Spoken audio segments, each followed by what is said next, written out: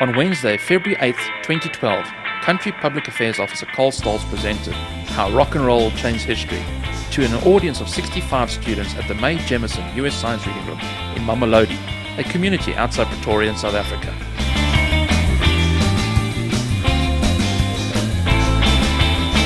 Mr. Stolz shared music clips from the Beatles to Black Sabbath to Rihanna and Chris Brown to emphasize how rock and roll influenced many kinds of musical styles. But they played it about swimming in the ocean, surfing. That's why they call themselves the Beach Boys. Beyond influencing music styles, rock and roll influenced people and shaped the changing political and social climate of the last part of the 20th century. Bluesy kind of old American rock and roll. And they followed the Beatles and became very, very famous.